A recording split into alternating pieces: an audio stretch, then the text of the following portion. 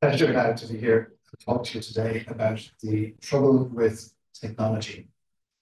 Mythologically, it all began when Prometheus stole fire from the gods and presented it to humankind, delivering a gift that would, in equal parts, result in immense benefits while escalating unknowable dangers.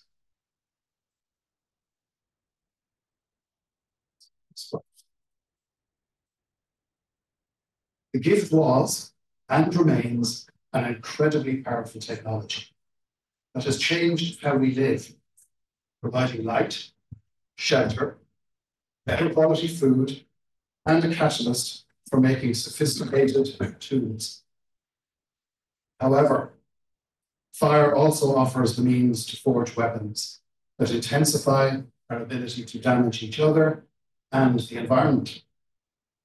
And fire can move beyond our control with catastrophic results, destroying indiscriminately.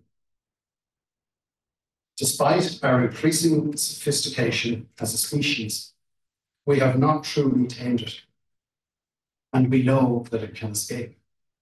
For example, in the form of uncontrollable wildfires that break out across the planet on a daily basis. Yet, without such technology, we would still be shivering in dark caves at night. Or perhaps humans may not have survived at all. The myth of Prometheus is really the description of the crisis, an event so momentous that it changes everything that follows. Something like a great flood. And almost every culture has a flood myth.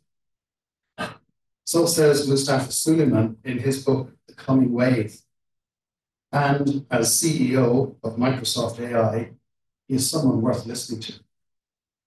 The book, published last year and subtitled AI, Power, and the 21st Century's Greatest Dilemma, identifies artificial intelligence and synthetic biology as the two technologies driving the latest wave of the flood.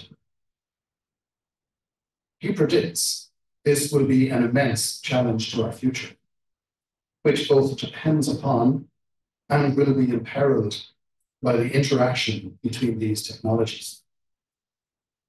The French activist philosopher Bernard Stiegler proposes that technology is both the illness and the cure for humanity's position. He considers technology as much more than simply a set of tools, recalling the ancient Greek origin of the word techne, which describes a system or a method of making or doing, an art or a craft, a technique or a practice, a way of thinking. He concluded that the significance of technology is that it defines what it actually means to be human. He suggests that it is through our development and our use of technology as a means of mediating in the world that we become human. But what is this world we inhabit? What is our reality? We have grappled with the fundamental question since the dawn of consciousness. It may be, in fact, that the true purpose of life is to arrive at an understanding of reality. This seems to be what Socrates intended when he proclaimed that the unexamined life is not worth living. Currently, as explained by theoretical physicist Sean Carroll of Johns Hopkins University, scientists actually spend more time thinking of what they do not know about the nature of reality than what they do know. He suggests the world appears to us in layers, rather than one single unified thing. And so there are different ways of thinking about reality.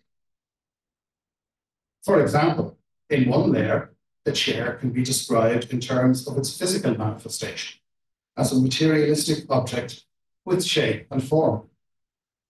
It is made of cloth and fabric and wood and metal. In another layer, the chair is a collection of atoms, of elementary particles held together by the laws of physics. He concludes that the feature of reality that is worthy of our consideration is that there are many overlapping, seemingly different, but ultimately compatible ways of talking about it. Observing through a different lens, Alan Wallace, the American Buddhist and scholar, quotes the early American pioneer in psychology, William James, who said that what we attend to is what we wind up taking to be real, and that which we don't attend to fades out. Wallace is concerned that the weakness with modern science is that we have overlooked the nature of the observer. Neuroscience, however, is attempting to address this particular weakness. And there is now a growing belief that we predict the world into existence. Anil Seth from the University of Sussex says that we don't just perceive the world, we actively generate it. Our brains hallucinate our conscious reality. But it is a controlled hallucination in which the brain's predictions are being reined in by sensory information from the world. In fact, we're all hallucinating all the time. It's just that when we agree about our hallucinations, we call that reality. And, as is the nature of humanity, these developments have not been lost on the entrepreneurs who can see how to profit from them. In a practical demonstration of the application of this new knowledge, Gabe Newell, the head of game company Valve, discusses the near future reality of being able to write signals directly to people's minds, to change how they're feeling or deliver better than real visuals in games.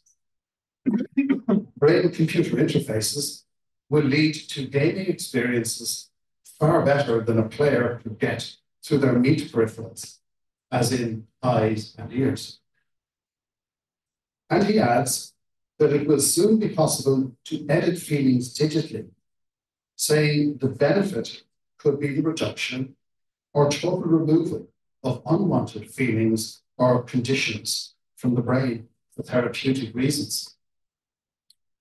Another leader from the game industry, John Carmack, former chief technology officer at Oculus, criticizes the lack of willingness to accept the stark economics of resource allocation. He suggests you have to make decisions about where things go. Economically, you can deliver a lot more value to a lot of people in the virtual sense. For David Chalmers, professor of philosophy and neuroscience at New York University, that may be a good idea because he believes that virtual reality is real. Writing that virtual worlds are not illusions or fictions, or at least they need not be. What happens in VR really happens. The objects we interact with in VR are real. Furthermore, recalling Socrates' dictum, he adds that life in virtual worlds can be as good in principle as life outside virtual worlds. You can lead a fully meaningful life in a virtual world. History shows, of course, that new technologies have always posed challenges to the nature of humanity. For example, over 2,000 years ago, Plato noted that the technology of writing would usurp the role of rhetoric. In Phaedrus, he has Socrates retell the origin of writing. What you have discovered is a recipe not from memory, but a reminder. And it is no true wisdom that you offer your disciples, but only the semblance of wisdom. For by telling them of many things without teaching them, you will make them seem to know much, while for the most part, they know nothing.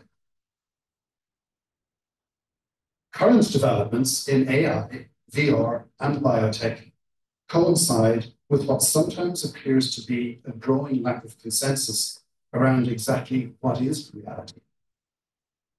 We are living through an existential crisis that seems even more absurd than that proposed by Jean-Paul Sartre in the 1940s. This is the era of fake news, alternative facts, deep fake videos, mistrust of experts, and an increasing public reluctance to believe scientific evidence. For those of us in education, it occurs as the very nature of the university is being challenged in wider society. Michael D. Higgins, President of Ireland, poet and academic, warns of the increasing threat not only to academic freedom, but to the very nature of the university as a place of independent learning. He argues that the community of scholarship is in peril. And we must now consider not just the loss of academic freedom at the level of the individual scholar, but the loss of the institution of the university itself, even the space of university discourse. The ideal of the university is a privileged space, a safe place where students, teachers, and researchers are free to explore ideas without fear of retribution. And the value of this privilege is recognized in many jurisdictions. Academic freedom is protected by legislation precisely to ensure that unorthodox, controversial, and even dangerous thinking can flourish, thus leading to new insights, developments, and inventions that benefit humankind. During the summer, the European Parliament considered a study on the protection of academic freedom, which concluded that potential limits to academic freedom are thought to come from governments, politics, for-profit organizations, and international research partners. However, intrusions into academic freedom may also come from internal sources, particularly due to the managerialization and bureaucratization of universities and internal academic pressures. The study proposes a number of policy options, including the introduction of a binding legal definition of academic freedom. However, is academic freedom something of an illusion? Modern universities originated in medieval European monasteries, and from the very beginning, there were forbidden ideas and directions of exploration that were closed. Academic activity requires time, along with access to well-equipped laboratories, so scholars have always needed patronage of one sort or another. And patronage is not always a bedfellow with freedom. But much current research and development in technology does not even take place in universities. Young entrepreneurial startups and global corporate organizations are breaking previous technological and social boundaries, with support from powerful venture capitalists, intending to bring new and exciting products to market. They recognize the opportunities in this space and are seeking the significant rewards that are likely to be won by those who are most successful. Playing for such high stakes, it comes as no surprise that not only is academic freedom at risk, but also ethical behavior.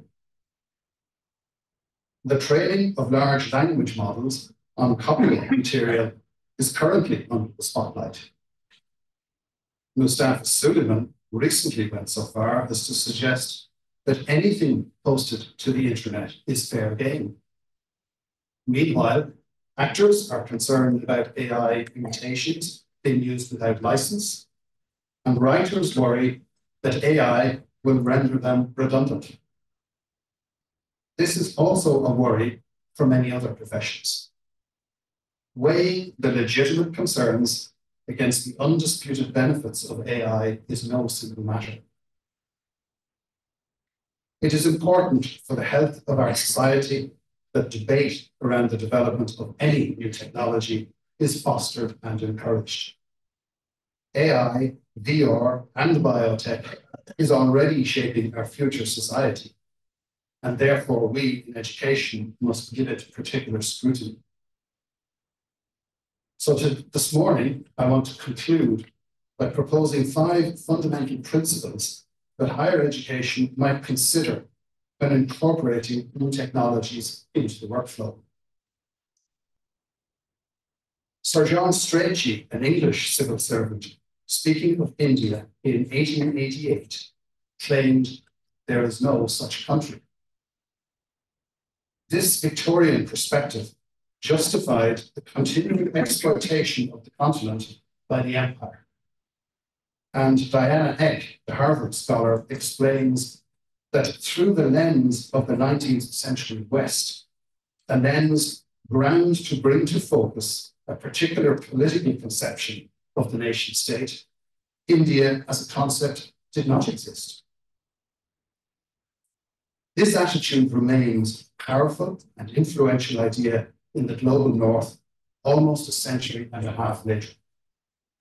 However, India's diversity and capacity for multi-layered complexity, along with the refusal of singularity, seems contemporary and even more relevant in today's world than it might have been then. This is reflected in the writing of Francophone Lebanese author Amin Malouf's description of personal identity as an equally complex conjugation. So, am I half French and half Lebanese? Of course not. I haven't got several identities. I've got just one, made up of many components in a mixture that is unique to me, just as other people's identities are unique to them as individuals. So, the entitlement of identity is a fundamental right. It is the first principle to be encoded in a technological ecosystem for education. In Poetics of Relation, Edouard Glissant, the Martinican poet and philosopher, demands the right to opacity for the oppressed, to counteract the one-way transparency imposed by colonialism.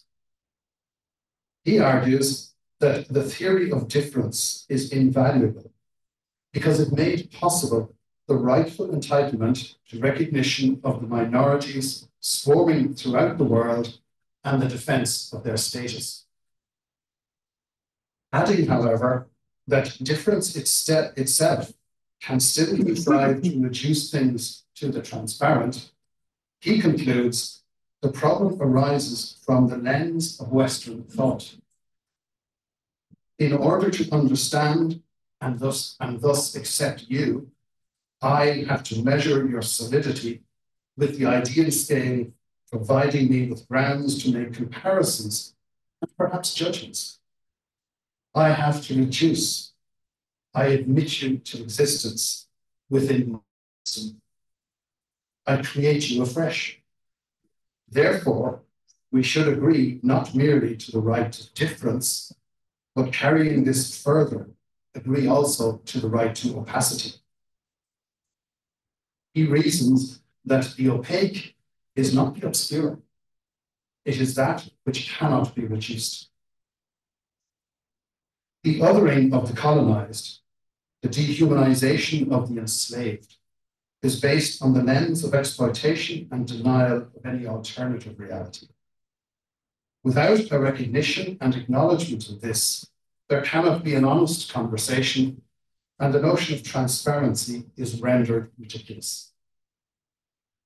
The entitlement to opacity is the second principle to be encoded in a technological ecosystem for education.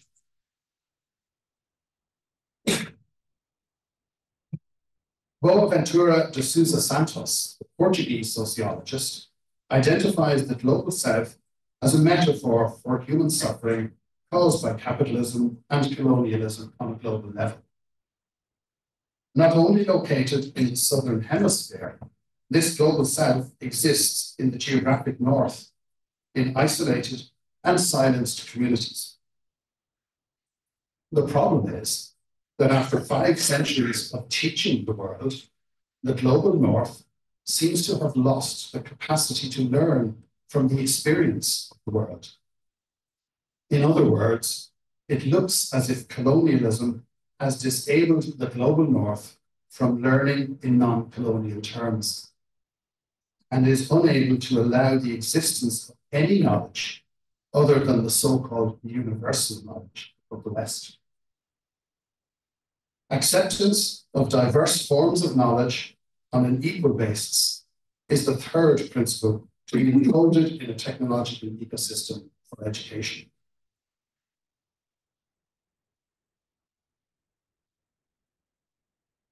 Concerns about the threat to academic freedom and access to technology engender caution on the part of universities when engaging with the corporate sector to develop technology for education.